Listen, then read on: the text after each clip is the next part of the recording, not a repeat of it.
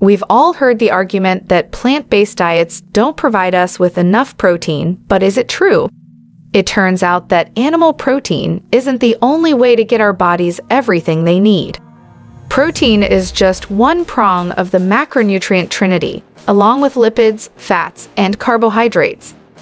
Proteins are essential nutrients for the human body, providing energy and building blocks, amino acids, for all sorts of body tissues.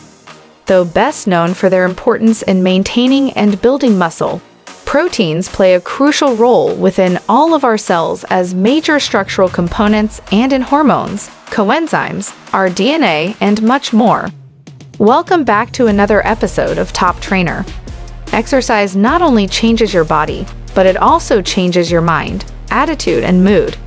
Subscribe to the channel now and never miss any of our latest and greatest videos to keep you motivated and equipped with the knowledge to succeed. Proteins and amino acids are crucial to our health, but how much do we actually need to take in each day? The recommended daily intake is just 0.83 gram per kilogram of body weight per day for an adult.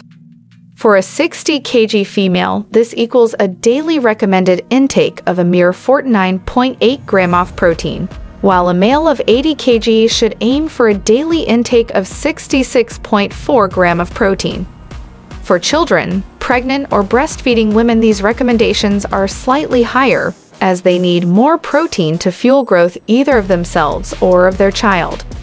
While most plants contain protein in varying amounts, there are some that are positively bursting with it, making meeting these protein needs on a plant-based diet surprisingly easy.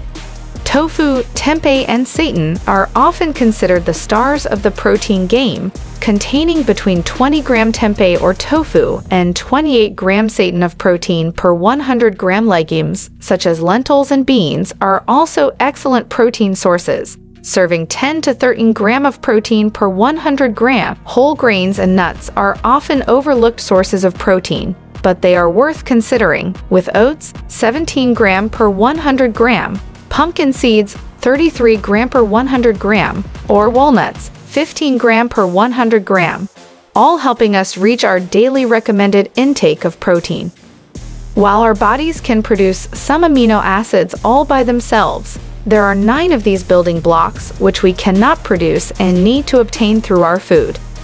These are called the essential amino acids, and our diets must include enough of each of them in order to maintain our health.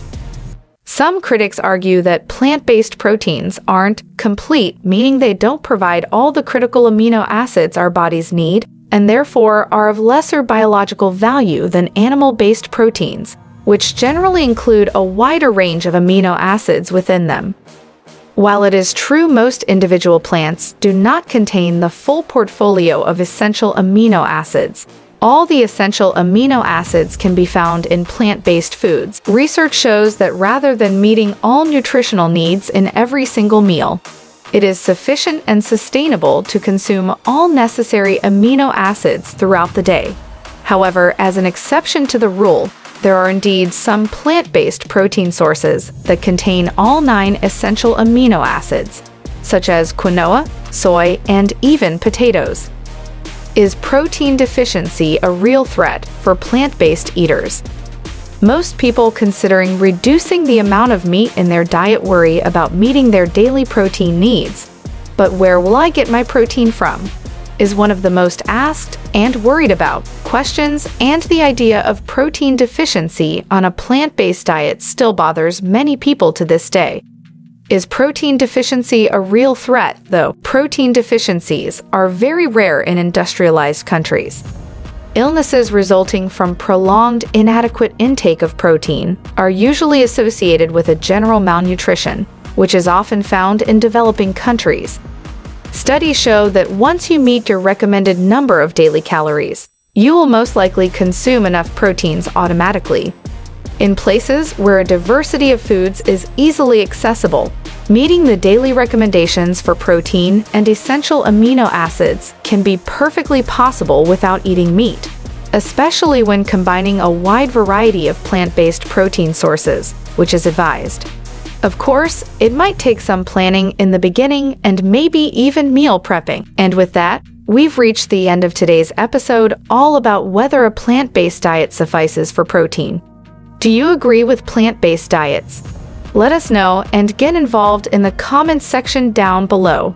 If you enjoyed this one and found it helpful, remember to leave a like on the video and to subscribe to Top Trainer for even more amazing videos, just like this one. Also, if you want even more information to help you on your own fitness journey and to browse our range of supplements, fitness equipment, and check out our bespoke fitness guides, head on over to toptrainer.com for all of our latest products and information. As always, thanks for watching. See you again soon in the next one.